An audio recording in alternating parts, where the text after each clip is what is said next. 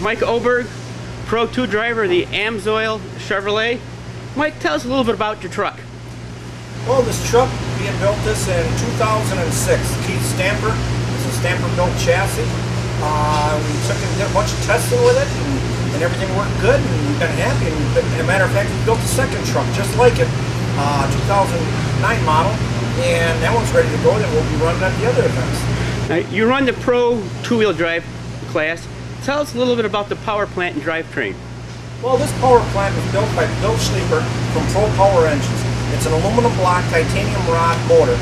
It puts out roughly right around 860 horsepower this motor does. We're putting that through a J&H built transmission. Roger Harrison builds our transmissions. A bang-up job. We've never had a tranny problem. We're running them through a two-works rear end, running on 35-inch Kumho tires.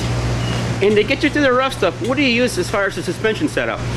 We're running right now, we run Fox shocks. They've been taking with us for quite a few years now, and we've had really good luck. We've damaged a lot of them. They've always came through and fixed them up really good for us, and we're able to take and hit that hard stuff a whole lot harder.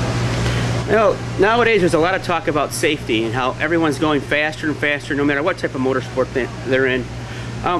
As far as safety equipment, what do you use? I use Hutchinson D-cell device for my head and neck restraints.